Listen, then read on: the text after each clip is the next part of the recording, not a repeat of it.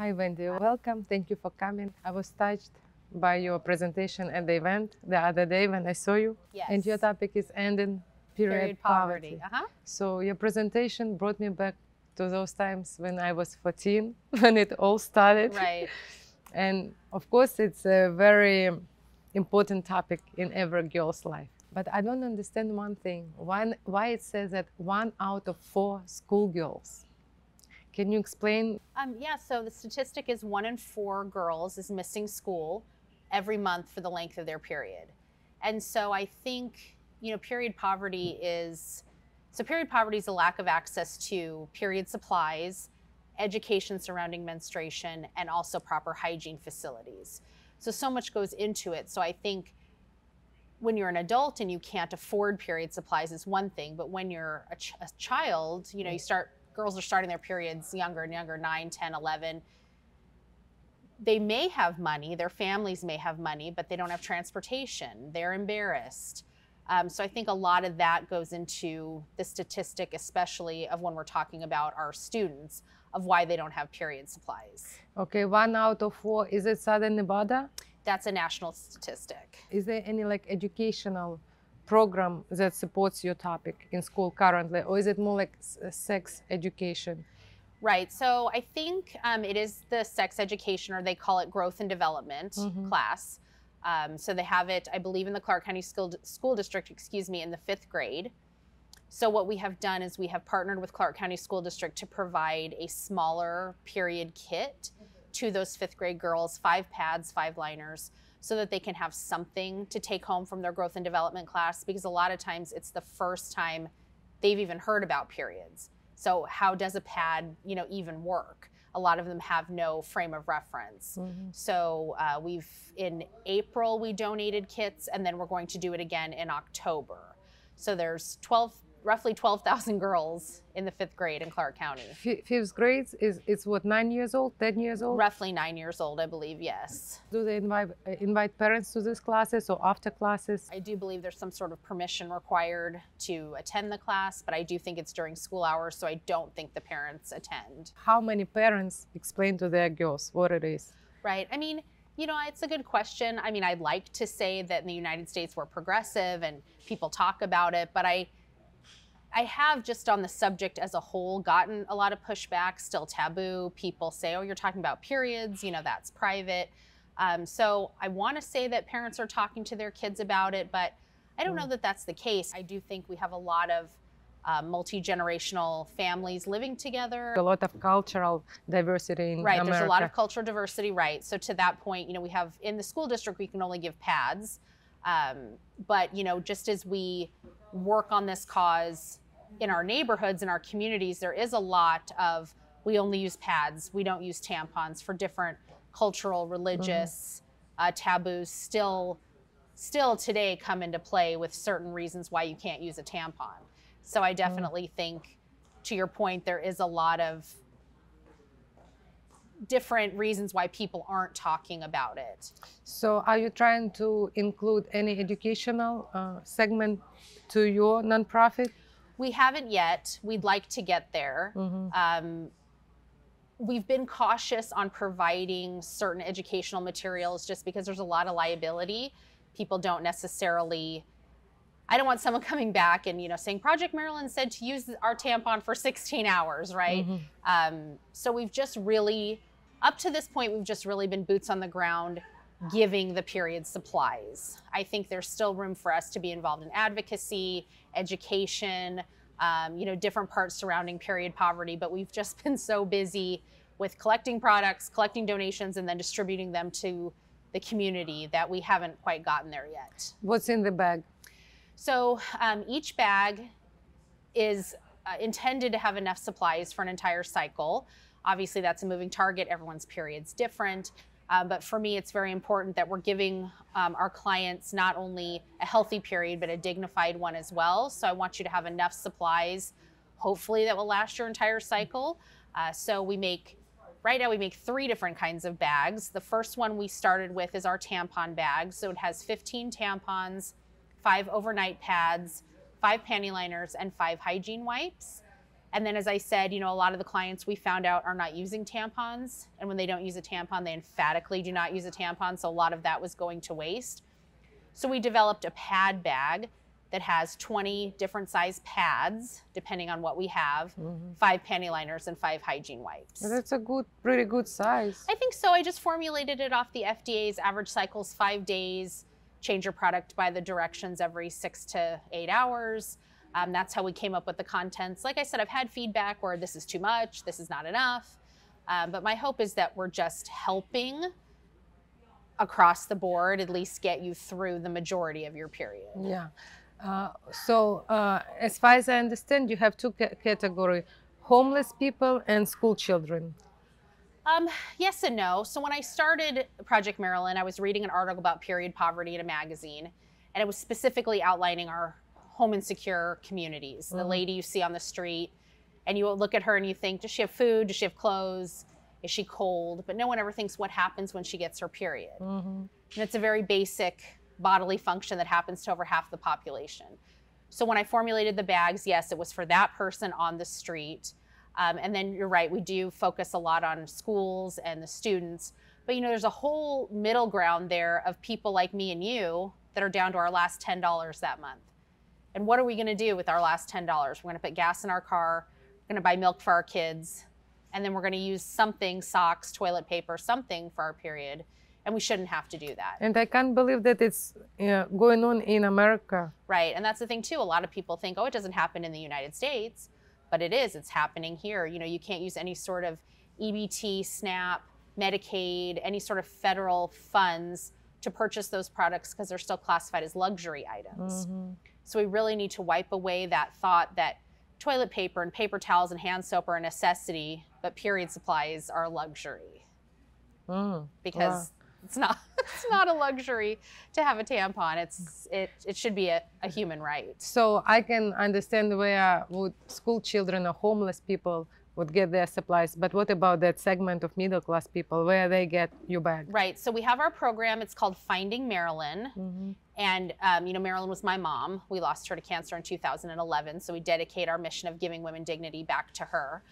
So Finding Marilyn is our program where different businesses around town hold our bags, and you can go in during their regular business hours and just ask for the bag Marilyn left for you, and then you can get a bag of our period supplies. What kind of businesses are these? So right now we have a handful of great community partners that support us, the Foundation for Recovery, Olive Crest.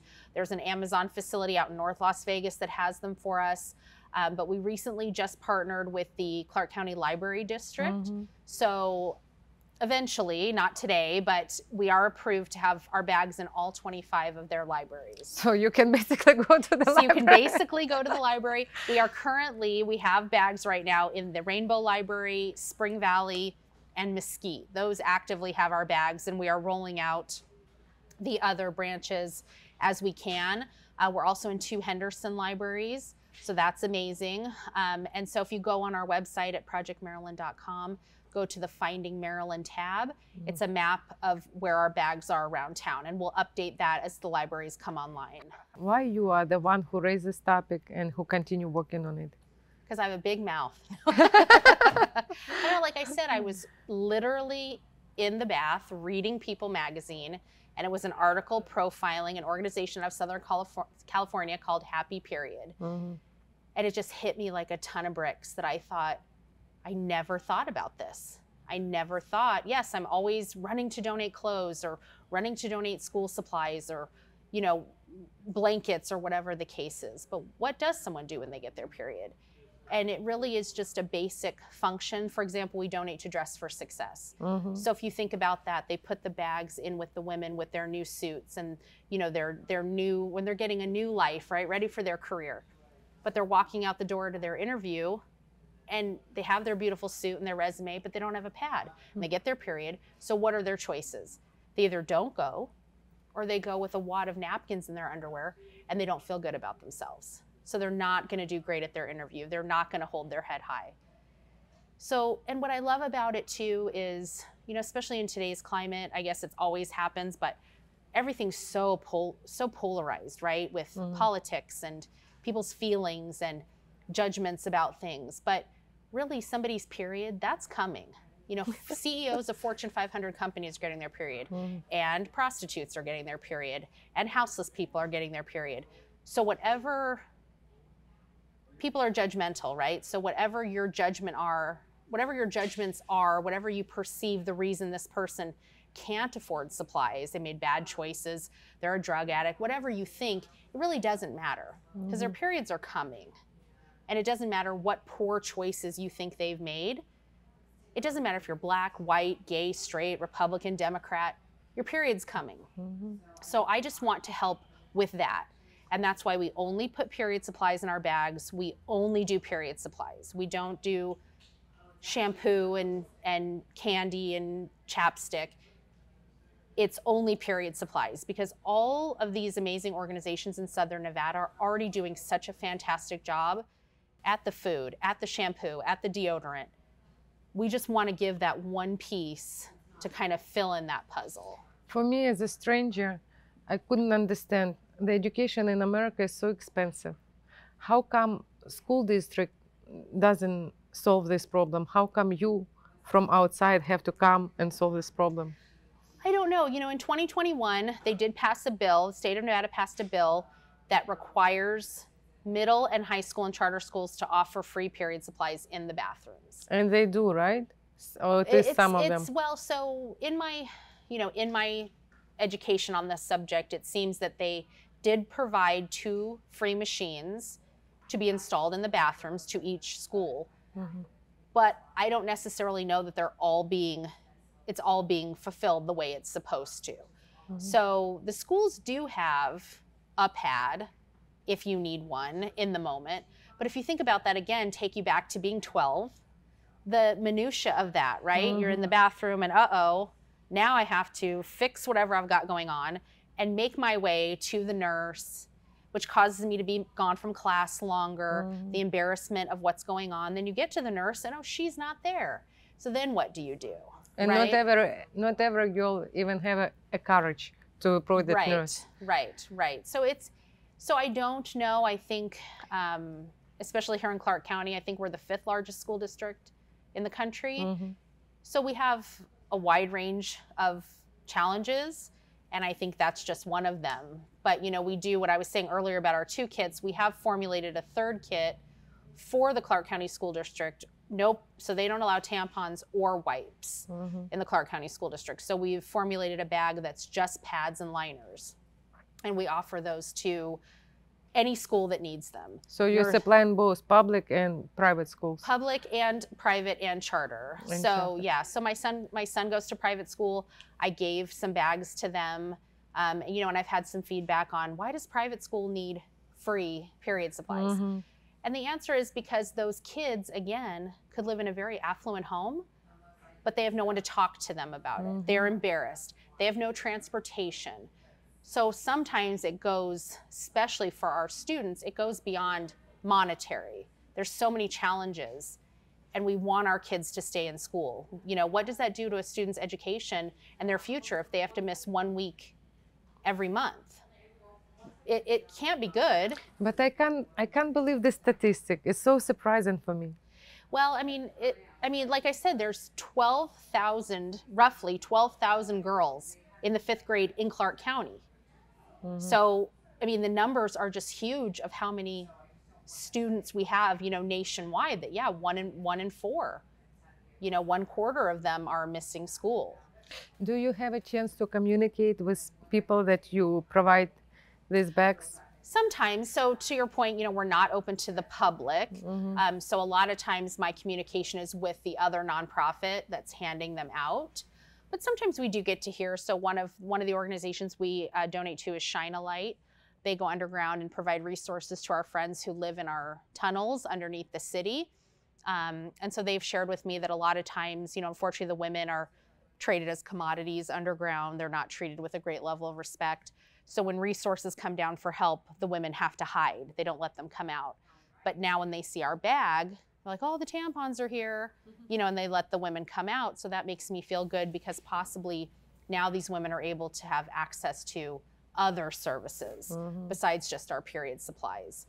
And some of those women that I have met have shared with me that you know, just it like I said, it's healthy and it's dignified, right? They just how do we want our friends to do better when they can't even care for themselves on their period, right? You know, we work with a couple organizations that work with sex workers, and I'll have some volunteers say, well, we don't advocate for sex work. And I said, well, we don't advocate for sex work either. We advocate for that person not bleeding on their pants, right? How, you know, people have so many judgments, it's just heartbreaking, but how can somebody do better when they can't hold their head high at their job interview? Yeah. And they just basic needs, basic comfort, basically. Right. It's just a basic biological function, like I said, that's coming no matter what your whatever the word is, status in life is. Yeah. It's coming. And so we just want to help with that. On your website, I saw that everybody can be a sponsor, right? Right. So we are a 501c3, so all donations are tax deductible that come into us. We do have a few people who provide us with an annual monetary sponsorship.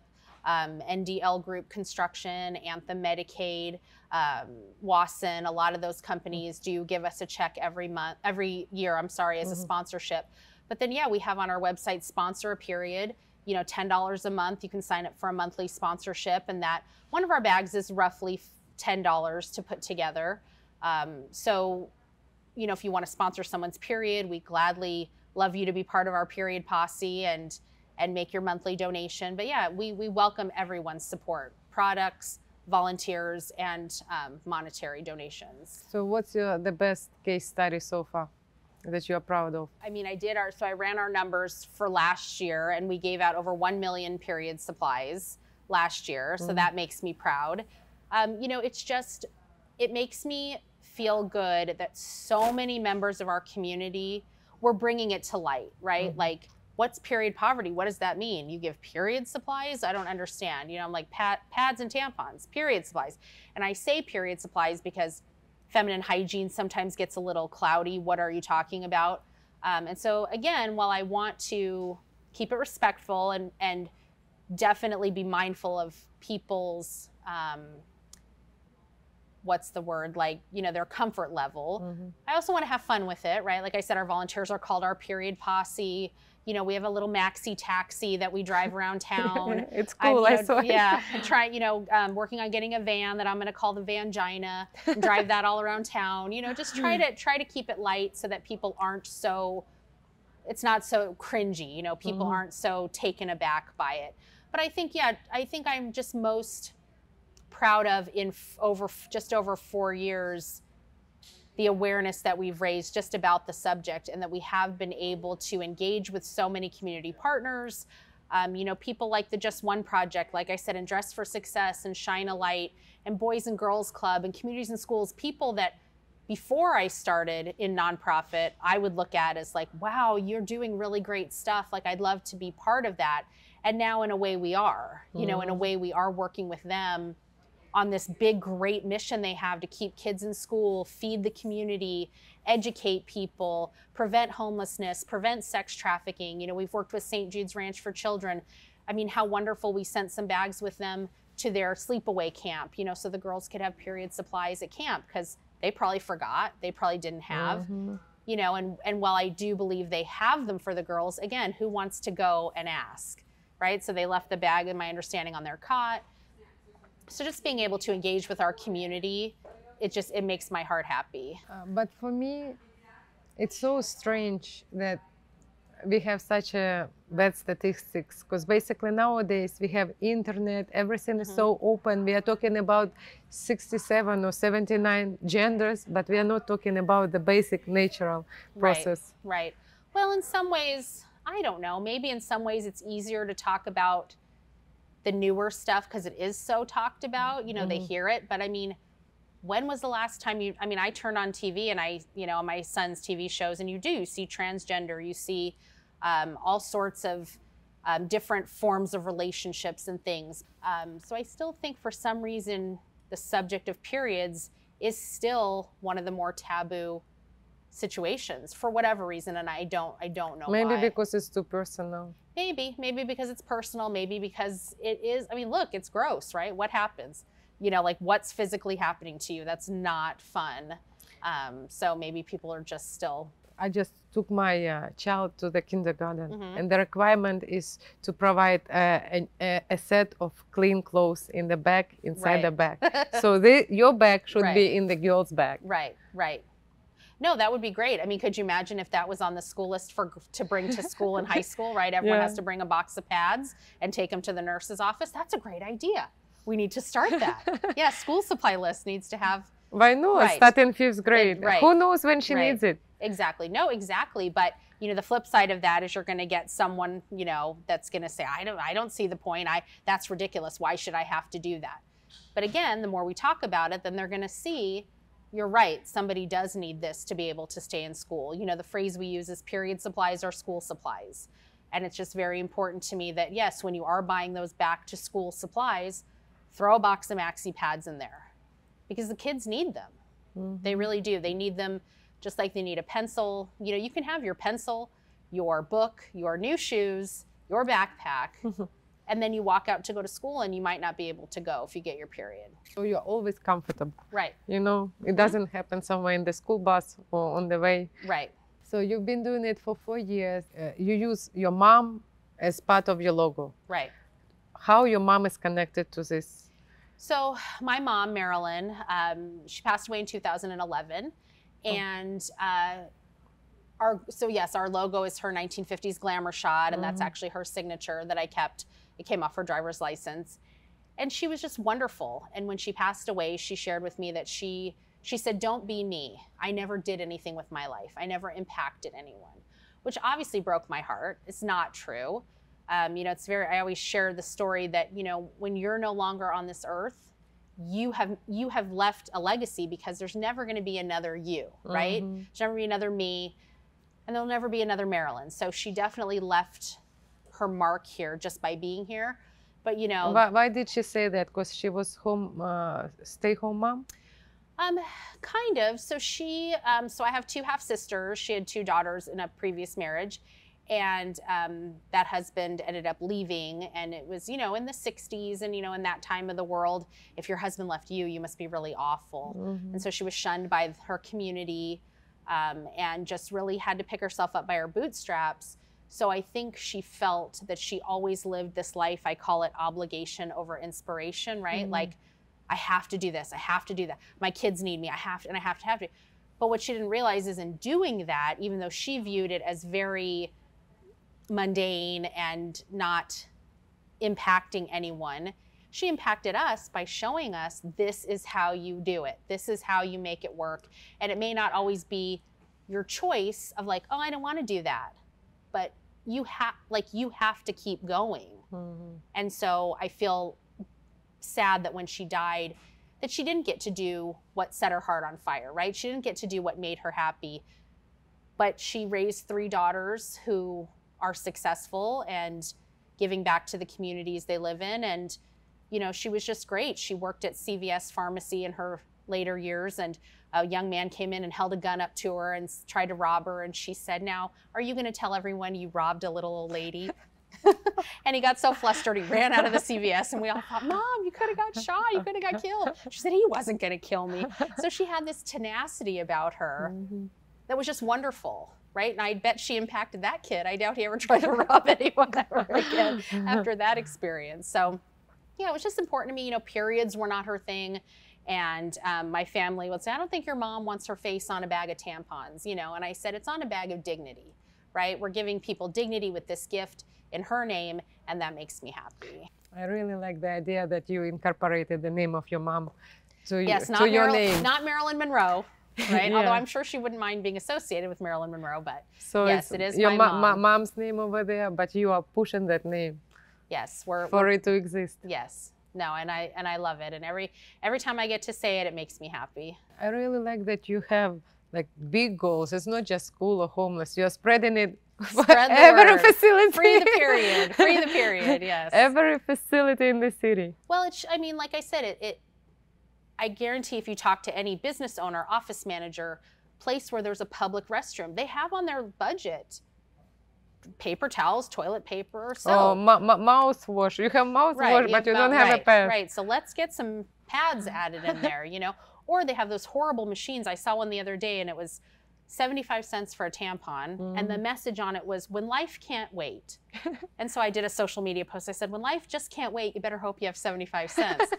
Because I have 75 cents, like I have money, but I never carry cash. No, I don't know. Do you need to pay cash or is it a card? No, but that's what I'm saying is I collectively have money, but I don't have 3/4. Does it take Apple Pay? Like, how do you get that tampon out of there? And 75 cents for one tampon? Like, are you kidding me? Give me a break.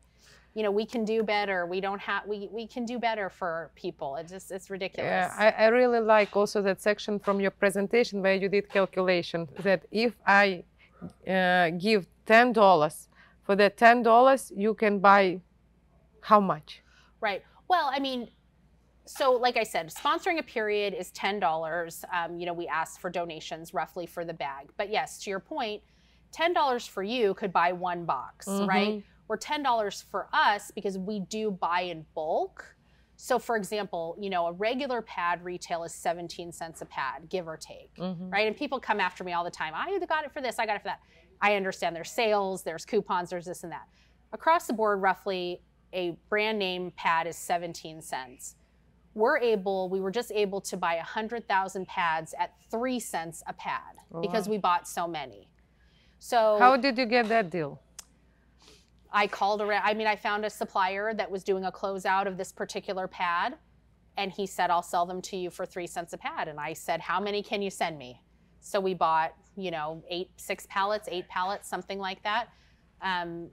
So it's great. And we've had, you know, we have suppliers call us and say, we're having a closeout of X, Y, and Z. Do you want it? I'll sell it to you for this.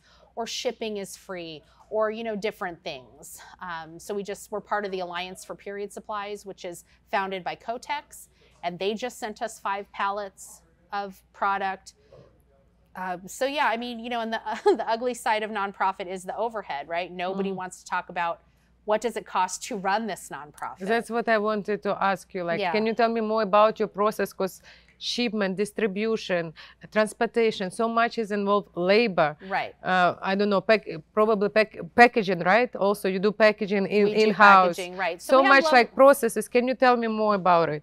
We do have lights on our building. We do have insurance. We do have gas in our vehicles, insurance on our vehicles. I mean, the thing is nobody wants to acknowledge, you can send me a box of tampons, but how do I distribute them without gas in the car, insurance on the vehicle?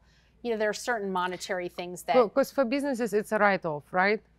Right. Well, yes. Right. Financially, because we are a 501c3, all of your donations are fully tax deductible. And I do know certain people, I've learned too, people file their taxes differently. They're in different tax brackets, certain things. But I would just check with your financial advisor and find out. So how are you compensating, as you said, that he sent this pallet, but now the rest of the process is on you? Right. How you sponsor this part of the process? Well, we get donations, financial donations. Like I said, you know, we do have a couple companies that provide us with an annual sponsorship, so that's wonderful. But yeah, just straight monetary donations that people send in is how we fund. I mean, we do run 80% to our program and 20% to overhead. So I feel that's a pretty good ratio. So 80% goes directly to the programs and only 20% goes to overhead. Why Wendi doesn't have salary? Because Wendi is a glutton for punishment. I don't know. I didn't start it to have a salary, right? I started it. But it's been 4 years. Come on, Wendi. I know. You are in business. I know. I started it because I thought I'd be drinking wine with my girlfriends and packing period kits and handing them out, and it would all be so wonderful. And it has been wonderful. And I'm very blessed to have my husband who pays me a salary from NDL, and so he sustains my passion of doing this. But yes, I do need to, in making it a true business, right? God forbid I got hit by a bus. Because you just got paid, your new assistant just got paid. My assistant gets paid, and Wendi is still without money. And I'm without a salary. But I do it, it's payment in my heart, right? I love it so much, and I couldn't imagine not doing it. But yes, I do need to, if I got hit by a bus tomorrow, no, nobody's stepping in and doing what I do for free. So definitely in the budgeting process, I need to put a salary in there. It's just been, like I said, the program has been so fast and furious and growing so quickly. I don't want to take that money for me. But yes, I guess if we're looking at it from a strict, take the emotion out of it. You are on a big mission, you know what I mean? I'm on a big mission to end period poverty in Southern Nevada. That's in my vangina, right? That's my big goal. I want to drive it around. You need to have a good pillow under you so you can drive. I do. You're absolutely right. All right, I'm going to sign me up. Sign me up for a salary. You've convinced me. It's time. It's been 4 years. When thinking business, I see that it can be implemented and put in every hotel room. No, it can. I mean, I had a beautiful discussion with the gentleman in charge of, I think it's HR, something for MGM. Mm-hmm.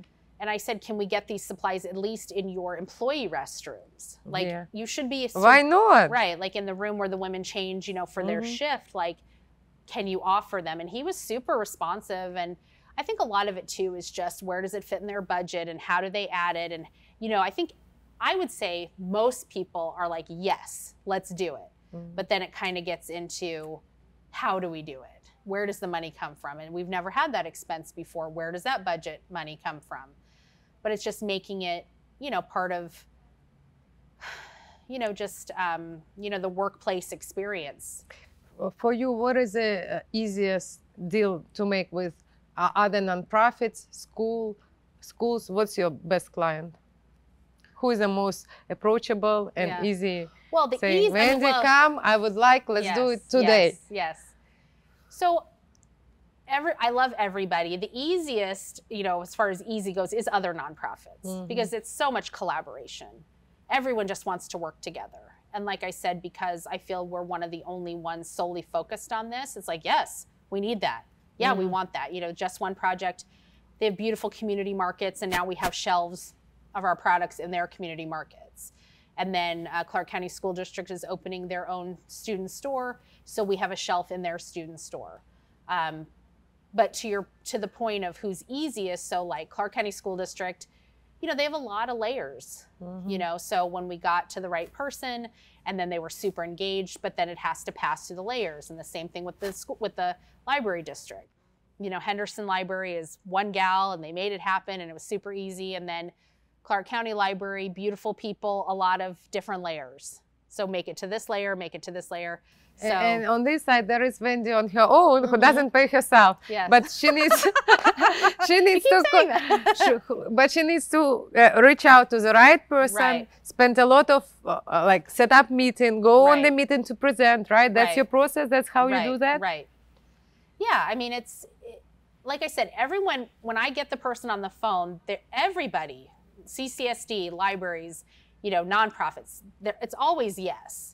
It's just how does it work? How do we make that happen? And then really, I mean, everyone's my priority. I like to say if you bleed and are in need, we're here for you, right? It's just, I want to help everybody. But I really like this idea where these walking areas like Town Square or downtown Summerlin or Uncommons, they are so saturated areas for locals. Why not to have the stations? It's perfect idea. Right. No, it is. I mean, a lot of people feel there'll be abuse and there'll be waste, and there might. I mean, but I think it's worth it. I think it's worth trying. Even if you don't, you know, even if they don't have it in every bathroom, you know, have it in one bath. I mean, we've got to start somewhere. I mean, ideally it'd be in every bathroom, right? But I have seen a few places that have a sign, if you need period supplies or, you know, go here. So there's somewhere, which is a start. But again, the minutia of whatever, you know, you're actively bleeding and then you've got to clean yourself up and walk to a reception desk or something and find one. I was at a casino the other day on the Strip and I got my period and lo and behold, I didn't have a tampon, right? Why would I have a tampon? I walked around for 20 minutes before I found one sundry store in the casino that sold me 4 for $15.99. The prices are ridiculous. It's ridiculous, and it just, you know, it just... Incorporate properties. Right. So it just, you know, really, like I said, it just shouldn't be a thing. It should be available to all who need it because, and I'll say it again, I've said it, it's, you know, it's not a luxury item. I really wish that as they were giving away sanitizers when it was pandemic, they give away this type of things. Right. And we'll get there. Like I said, the more you've had me on here to talk, and so whoever's watching, hopefully now they've become more educated about that it really is a thing and it's a problem, and what can we do? How can we help? And like I said, my biggest thing is just talking about it. I mean, money's great, volunteers are great, all of that, right? We need that. But the more you're talking to your kids, to your friends about periods and the need for having those supplies and how it isn't a luxury item, that's what's going to, in the big picture, move this forward. So where to donate one more time? ProjectMarilyn.com. Yes, ProjectMarilyn.com, or follow us on social media. We're on Instagram, Facebook. I try to do the Twitter or X, whatever it's called now, but it's a little over my head. Sometimes I think I'm too old for all that technology. I saw that button that it's $10 a month. Do you need to sign up for the whole year, or you can randomly, or it goes automatically? So if you do the $10 a month, it'll be an automatic charge. Mm-hmm. You can cancel it anytime. Just if you sign up and then you decide you can't do it or you don't want to do it anymore, just email me and I'll cancel it. It's really fine. Or you can go on and make a one-time donation. Okay. Either way, the monthly donation is nice because it allows us to budget. We know we're getting this many $10 a month, and then we know we can purchase this much with that money. But we like one-time donations too. Whatever. I really want the community to contribute to us in the way that makes them happy. Some people like to give products, some people can give time, and some people don't have time, but they can give money. So, however you fit into that, we greatly appreciate it all. Why regular people that are paying taxes are doing this? Why not our government? Yeah, I wish I had the answer. I really don't know. I don't know the answer. But until they do, we're going to do it. There is a soap in every restroom you go. Why there shouldn't be a pad? I agree. But to that point, I think that is more, on the proprietor of the establishment. Let's talk to our business owners about, like I said, when you're doing your Costco order for toilet paper and paper towels, let's throw a box of pads on there. Let's throw a thing of tampons, set them in a little container on the counter. And yes, it'll be abused. Yes, people will take too many, and then they won't. You think so? Well, it does. I mean, that's everyone's question. They're going to steal them. You can't help that. But what you can know is for every, one person that's stealing, you've helped 10 people that really need it. If those tampons can live in the restroom for 5 years, you have very good chances to fill out the restrooms in the city. Yes, you do. Yeah, you do. No, it really, it seems like when you say it seems like such an easy problem to solve. Mm-hmm. But people have to see that it's important.